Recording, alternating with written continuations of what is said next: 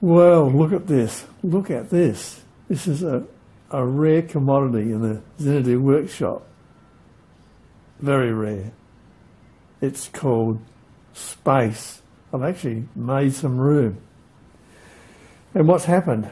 Well, regular viewers will know what was sitting on here originally for a while. That little 7x12 Sumo mini lathe. And I sold it this morning. It's gone to a nice young guy that bought it. He's an apprentice, and he was looking for one of those. And he was also a guy that made his own aluminium, melted his own aluminium, so I was pretty pleased to hear that. So now we've got room. What am I going to do with it? Well, I would dearly love a mill, but that's really the wrong sort of configuration to put a mill, because it should be bulge of the floor if it's going to be a mill, because it's so top heavy. So that'll just be a general work area. So what have I been doing? What have I been doing apart from selling off a part of a workshop? Well, I'll show you. Well, regular viewers will have also seen this. My paint tin furnace I use to melt down aluminium. Because aluminium is so damn expensive, and so is brass, that, yeah, you have to melt your own to make it economic to do this sort of work. And it can be just as good as almost just as good as the bought stuff. Pretty good. Good enough. So this whole thing is getting a bit tired, so it's due for an upgrade. And I want one that will melt brass. That won't melt brass. Well, I've never had any success with it melting brass, because I just use a little standard LPG burner. So anyway, we'll move on. Plan B. Now, regular viewers will have also seen this. The burner, LPG burner, that was sent down to me by a viewer. So it's been hanging fire for a while, so today's the time to get moving on this project. So I'll show you what we're going to do. So this is the worthy donor for the new furnace. It's a 9 kg LPG cylinder, an old ream, good thick heavy one, 3mm thick. Been behind the shed forever. So I've cut the top off.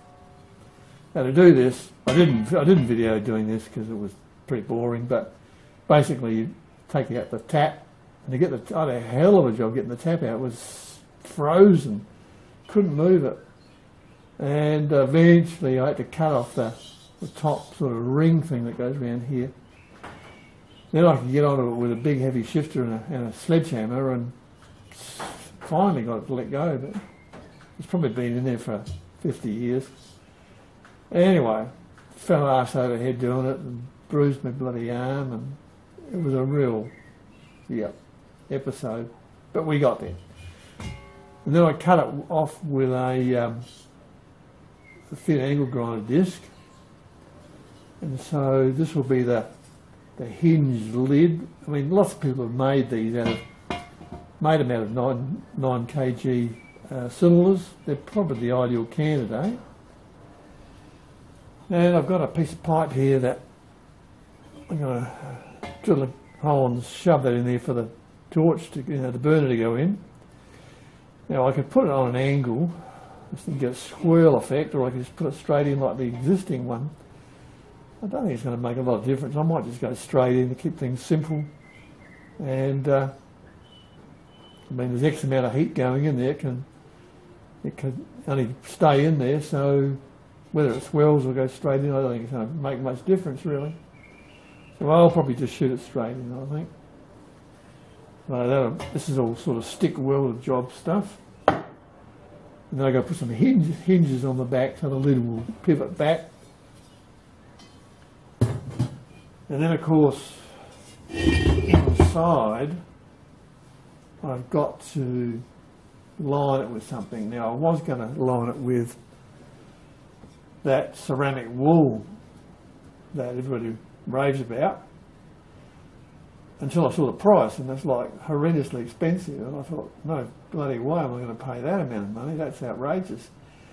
And the old perlite one I've got works well, so I'm going to use perlite again. And I sent Keith an email and said, what do you reckon about this? And he said, yeah, perlite works okay. But I'll use the perlite to line it with refractory cement rather than regular cement, Portland cement. It's more heat resistant and it would last longer. I mean, the old furnaces lasted ages, and that's just Portland cement and perlite. And it's crumbled a bit, but not enough that it's a real problem. Now, so I line it with perlite, and to do that I'm going to put a flower pot in there and then run the gooby goo around it, and then out she comes, and we'll have that amount of cavity. Whoa, hell, what's happening here?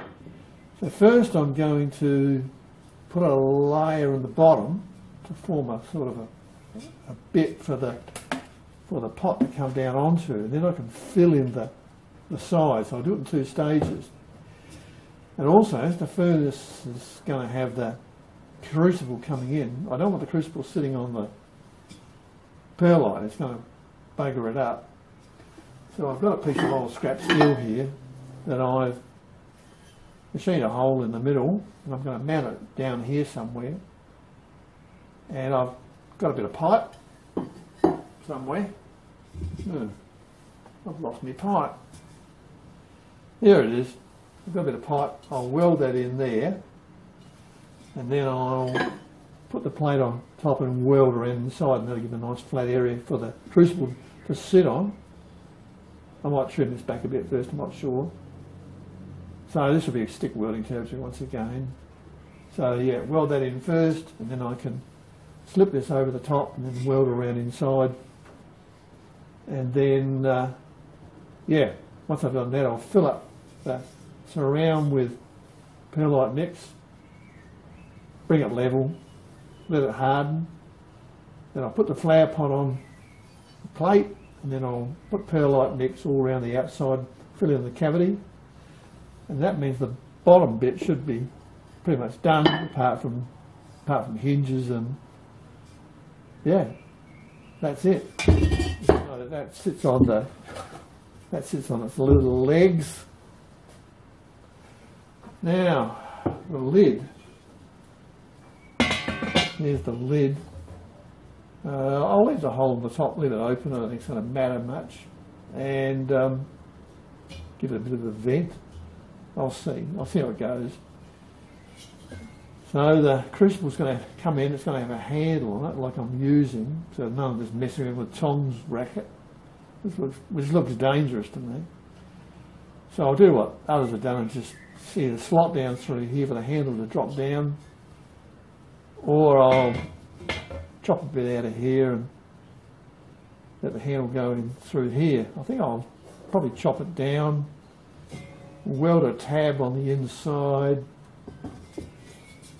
for the handle to rest on rather than resting on the perlite. Once again, this is where a simple stick welder is all you need to make this sort of stuff. And then the lid, I'll basically just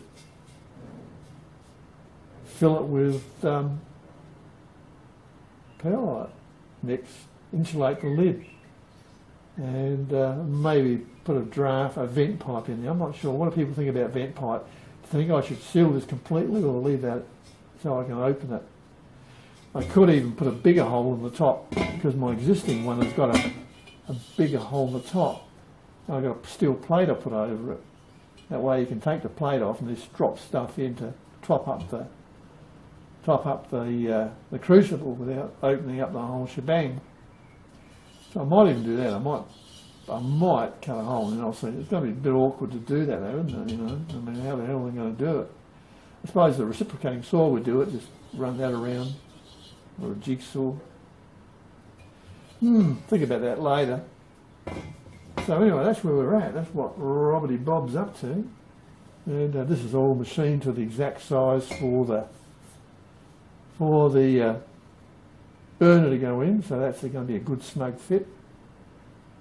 And yeah, that's the state of play. Okay, well, nothing to add to that. I'll see you next time when I've done a bit more on this. Okay, cheers.